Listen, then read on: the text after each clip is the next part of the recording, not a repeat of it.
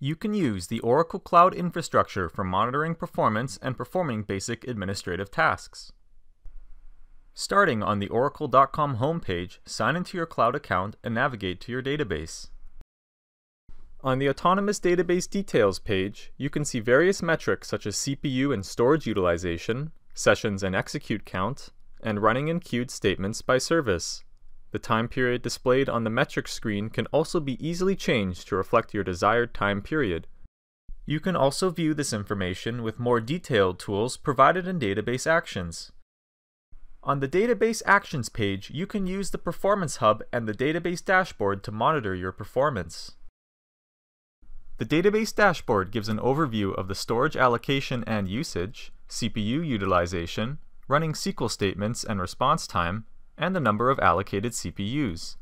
By selecting the Monitor tab at the top of the page, you can also view this information in real time or in a specific time period.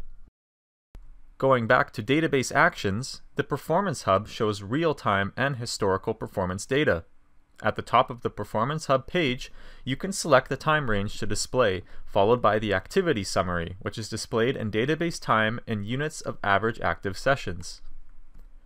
Continuing down the page, you can view active sessions history analytics and Sql monitoring.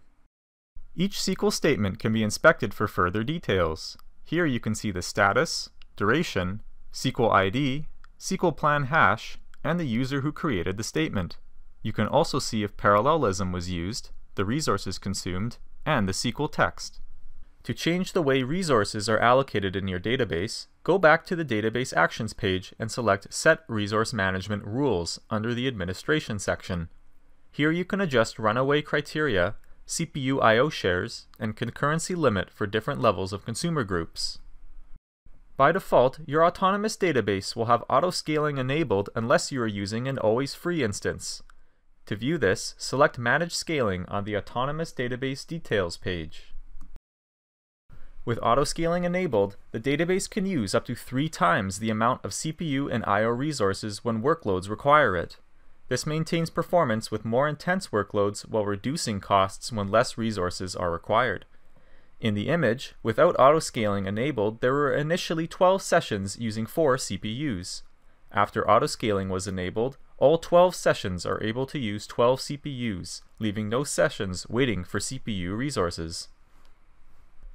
This is just a quick overview on how to monitor your Oracle Cloud database.